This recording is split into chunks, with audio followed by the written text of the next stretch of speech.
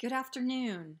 My name is Lorraine Friedman, and I'm so excited to be here with all of you at Faith Inclusion Network 2021, a community for all, and to present a path forward, helping empower people with disabilities to find their voice through self-advocacy.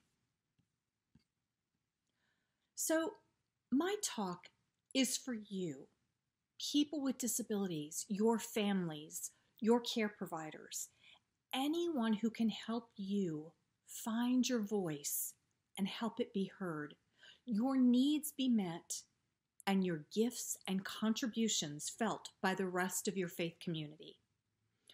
First of all, I want to applaud you because you are our change agents. You are going to help us create a more equitable, loving house of worship. The reality is, we need you. We value you and what you bring to us, and we recognize that without you, our congregations are not whole, not complete. So I want to begin with gratitude. I want to thank you on behalf of all of us for sharing your stories, experiences, and ideas with us so that we can all grow and learn together. And speaking of sharing stories, I want to welcome you today with an old Jewish tale that explains the power of not looking at and labeling a disability, but rather focusing on the soul within. A poor father brought his young son with him to High Holy Day services. The son had sat softly making sounds the entire service, but when the last shofar blast was sounded, the young son threw back his head and made a sound to echo what he had just heard. It was so pure, so loud, so strong, that it shocked and embarrassed the father as the whole congregation turned to look at his child, who was now beaming at the music that he had just shared with everyone. The wise rabbi, seeing the look in the father's eye and seeing that in his child's, said, "Do not reprimand that sweet soul. His song has just elevated our prayers to God." The congregation smiled as they understood that having that one child there made them whole. His differences were not seen as a disability, but as a gift. And that's my wish for all of you, that you're able to go to your faith communities and share your ideas, your thoughts, your needs with them so that your gifts can be felt by all of us. In our talk today, we'll focus on finding your voice, how to use it, knowing that what you say is of value and that your needs do matter. These are crucial steps to your personal growth and, just as importantly, to the growth and development of your faith community. Helping people with disabilities know that our congregations are not complete without your presence, opinions, and voice are paramount to creating a space where everyone knows they are valued and belong. It's not enough to say our doors are open to all. We need to help create a holy space where all voices are welcome and know they will be heard. So, what exactly is self-advocacy? We need to define it before we can start talking about it, right? Well, in its simplest form, self-advocacy is speaking up for yourself and your rights and helping others understand what your needs are so they can help make sure that your needs can be met. There are a few important guidelines to self-advocacy. First and foremost, you must believe in yourself and that your needs and human rights matter, because they do. The online resource The Mighty, home to more than 2 million people with disabilities, poses the same question. Quote, "How do we, people who live with disabilities, stop allowing others, who do not have a disability from making decisions about us without us. We can't just assume that they get it anymore. We must step up and speak out more. To step up and speak out, we must be willing to talk about why our lives as disabled people matter. When you admit you need the assistance of others, you can help open the doors of opportunity for others to get the same support in the future. So important, and again, one of your gifts that you can share with us. So, once you believe in yourself and that your voice, opinion, and perspective matters, how do you communicate to affect change? Here are a few ideas. Number 1, make a plan to help communicate your needs. If you want to write down your thoughts, great. That's one way to go in prepared. Or maybe you don't write and you can ask someone to help you, from a parent, friend, caregiver, anyone that can help get your thoughts together and organized to make sure you get them all down. Or even if you don't communicate by speaking, you can have a parent advocate on your behalf. We need you there, and we need to know what's going to be important to you. So number 1, make a list. Number 2, be specific about what you need in order to feel you belong. If you need emotional support and someone to call you a few times a month and just check in, let us know. If you need someone to greet you when you come to services or ask you to sit with them, let us know. Make your list of things that matter to you. In my life, I've been on every side of the disability issue, and the times where I'm most effective, whether as an attorney, an advocate, parent, or friend, is when I have a specific ask. And I know exactly what I or my client needs, and I ask for that.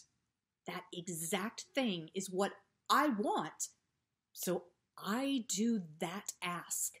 People within faith communities are loving, caring people, but they're not mind readers, and they can't make the changes that you need if they don't know and understand what those changes are.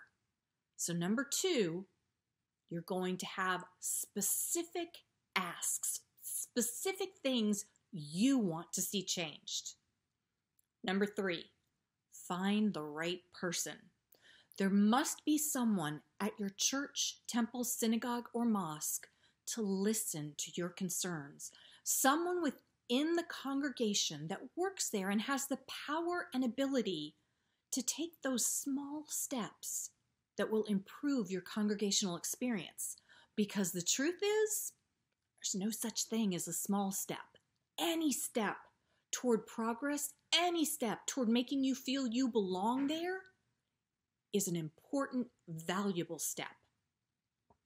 Okay, so now that we're feeling empowered and believe in ourselves, we know that our voice matters, we have our positive communication skills in mind, let's explore some places within our faith community that might need your advocacy. Number 1, educational opportunities. Let someone at your congregation know some of your areas of interest. If classes are being offered, are they accessible to you or others with disabilities? And what would that look like? What would you need? Do you need an ASL interpreter? Do you need large print or a smaller setting without too much stimulus? What can your place of worship do to engage you in their educational offerings? Because remember, you will bring a new perspective to others in the class or workshop. We need you there. I can't stress it enough. We need you there. Number 2, access to programming.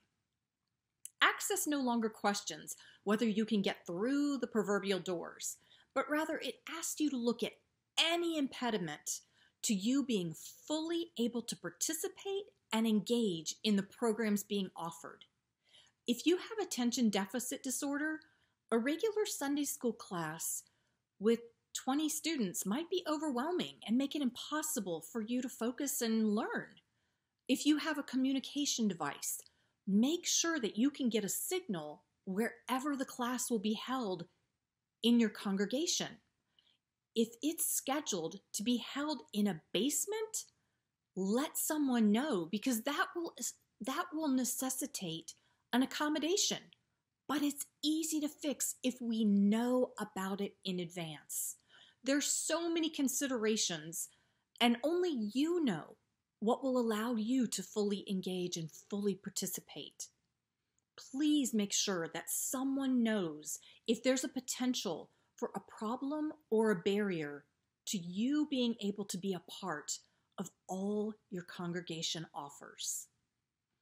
Number 3, dissemination of information. How is information sent out? Are there options for all kinds of learners and all kinds of disabilities? What if you're visually impaired or blind? What if you need large print or Braille Bibles? What if you're deaf or hard of hearing? Are services closed captioned, or can you get an ASL interpreter for an in-person service? What if you have anxiety or another disability that will not allow you to leave your home? Can you see services and classes online? Can they record them so that you can participate on your own time when you are able? What if you have a child that gets a little too loud sometimes during a service? Is there a quiet space where you can go and still be able to hear the service and learn, but where people won't hear you?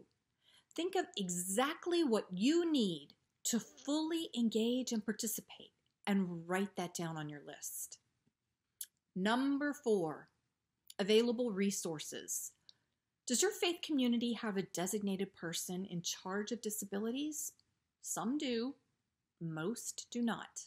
The ones that do are shining examples of progress, like a disability coordinator, a Belong navigator, or a director of Inclusion Experiences Initiative.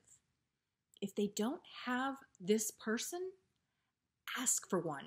That's a great starting point, and you're not the only one who's going to need help. But you might be the only one to ask for exactly what you need, because right now you're learning that skill.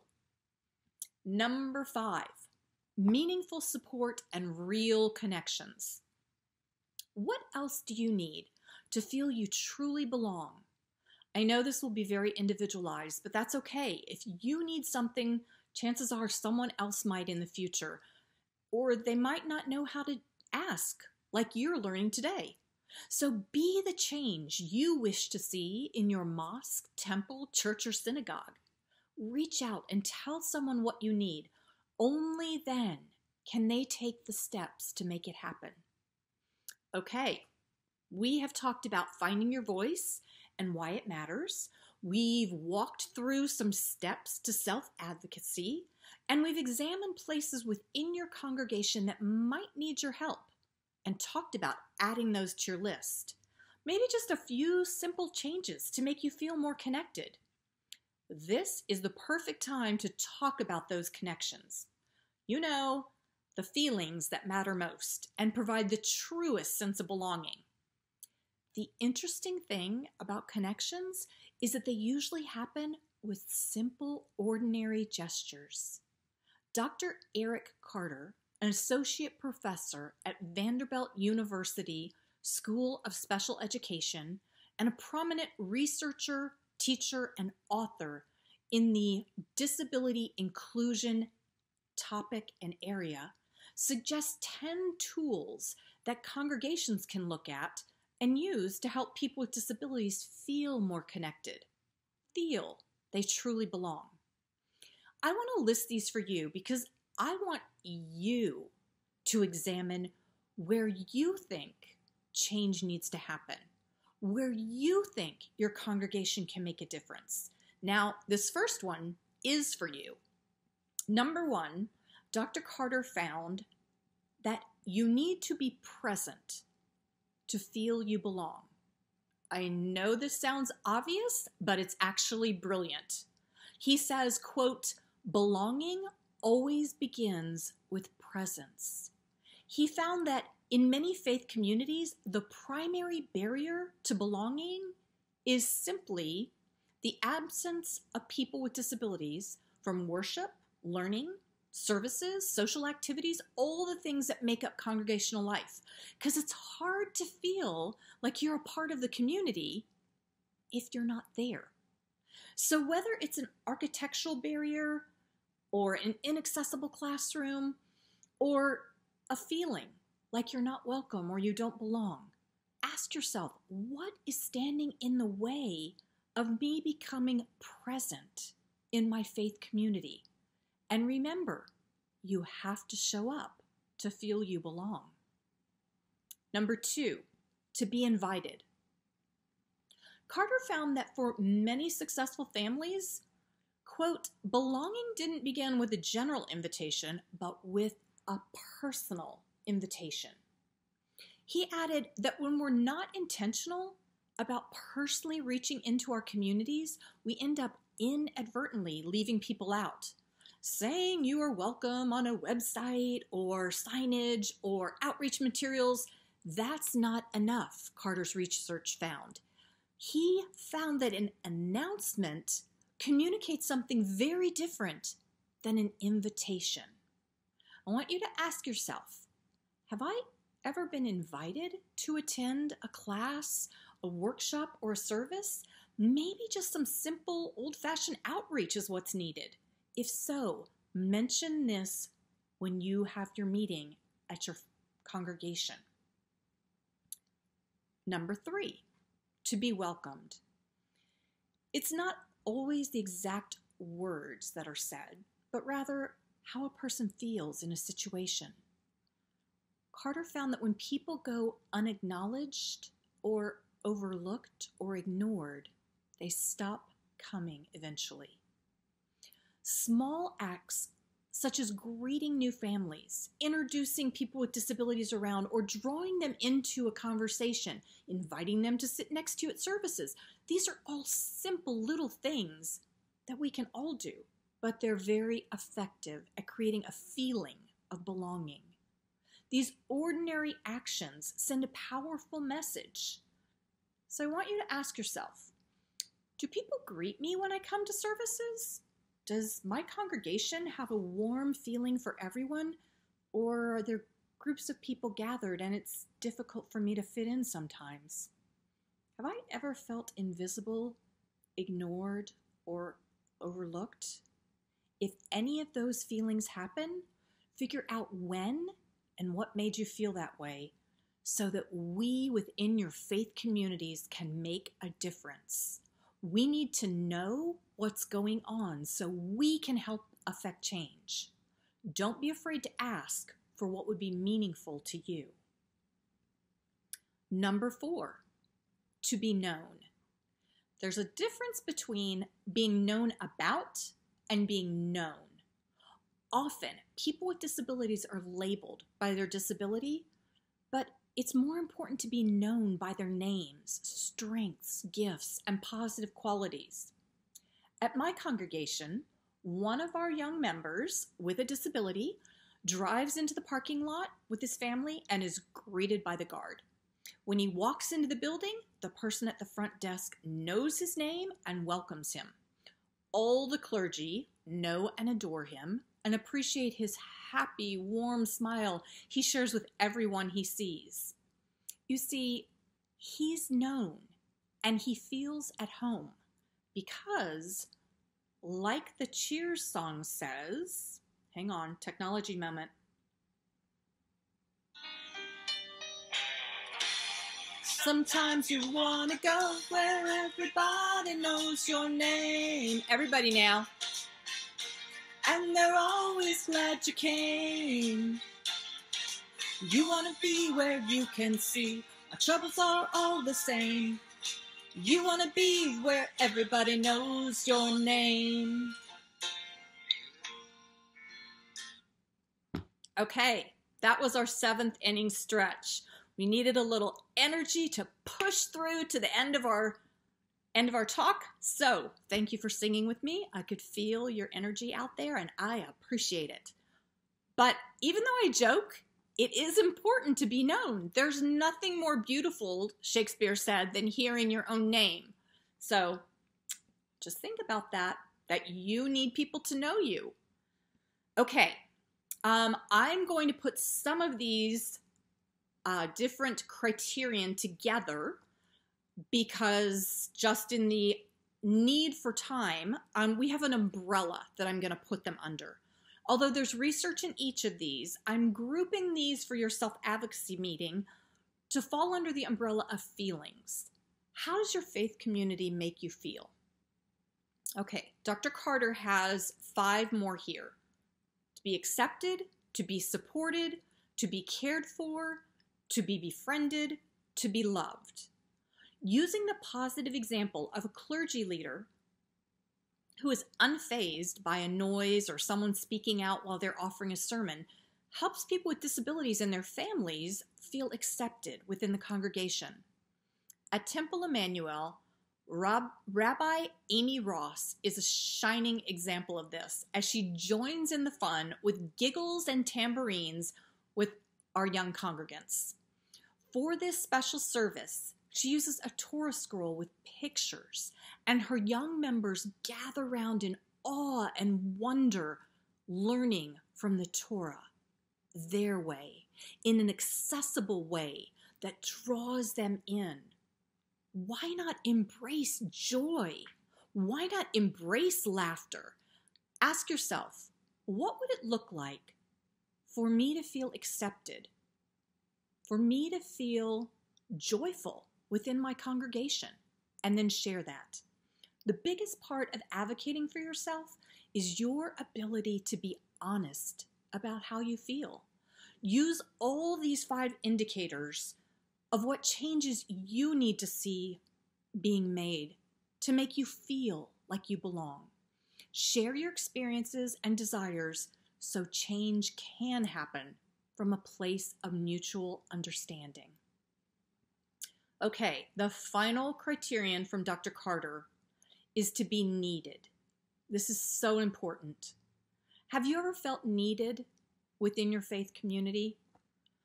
Carter says that, quote, rather than just ministering to people with disabilities, it's important to include people with disabilities in ministering to others. One of the programs I always create and I love doing gives people who are usually on the receiving end the opportunity to be the giver. One such example of how important this is a group of 6 women from Autism Treatment Center who pack meals with me for the past couple years for people who otherwise might not have one at Jewish Family Service through one of our outreach programs called Kosher Home Meal Delivery. It's like a Meals on Wheels program. These women, who were usually on the receiving end of the equation, felt so proud of themselves each time they got to do a Tikkun Olam project. A project that helps them feel that they are a part of healing our wounded world. This principle is exemplified by the Max Lucado quote, "Not everybody can do everything, but everyone can do something." We all have the desire, even the need, to be the ones doing good in our world, to try to heal our broken, wounded world. It's through these simple actions that all in a congregation will feel welcomed and experience the truest sense of belonging. Okay, we talked at the beginning about proverbial doors. The reality is that doors can serve 2 purposes. They can open wide, allowing people in, or they can shut to keep people out, or sometimes just seem that way. If there are places in your congregation where the door even seems ajar, tell us about it so we can go kick it open together. We know we have to do more than merely open our doors. We have to open our minds and get creative and innovative. We have to open our hearts and be more loving, compassionate, understanding, caring, kind. It's a long list. And we have to extend our hands and make subtle or not so subtle gestures of friendship, acceptance, and love. Changes so everyone not only feels included, but feels they belong. I want to wrap up by reiterating that your voice not only matters, but also is crucial to the efficacy of your faith community. Why do I say that? Because truthfully, we are not whole, we are not complete without you there. People with disabilities account for 1 in every 5 people living in the U.S. today. So how could we possibly be complete when 20% of our congregational family is missing? No, we need you. Let me repeat that. We need you with us.